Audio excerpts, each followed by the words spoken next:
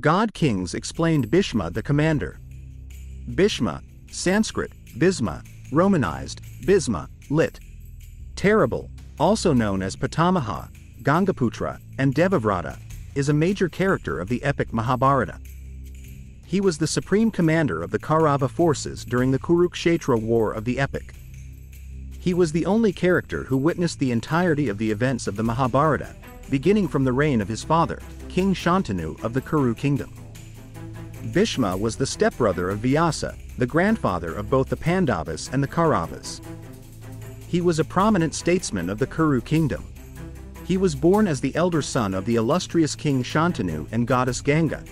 Originally named Devavrata, he was made the heir apparent of his kingdom. However, he renounced his birthright for his father's happiness and took a vow of lifelong celibacy. Thank you for listening.